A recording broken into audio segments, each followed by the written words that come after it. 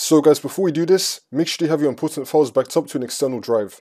Now for the first step, you're going to head over to search and type in reset this PC. Click on it. And then once you're on this, you're going to click on reset PC. And now this will come up.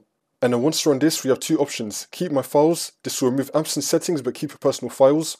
Or you can go remove everything, which is going to remove all your personal files, absent settings. It's up to you what you want to go with. I'm going to be going with remove everything. And now we're going to be here. It's going to say, how would you like to reinstall Windows? You could either do a cloud download or a local reinstall. A local reinstall is faster and does not require an internet connection. I'm going to be going with that. And now it's going to show us our current settings. For me, it says it's going to remove my absent files and it will not clean the drive.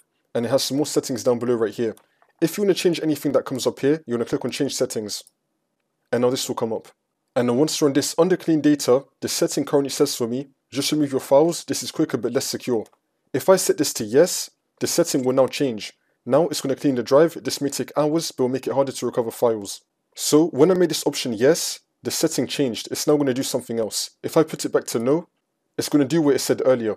This is going to be the same thing for everything else that comes up here. So if I make this yes right here, the setting is going to change. And then for this one as well, the setting is going to change. So you're going to choose what you want. Just go through all of this, select what you want, and then click on confirm.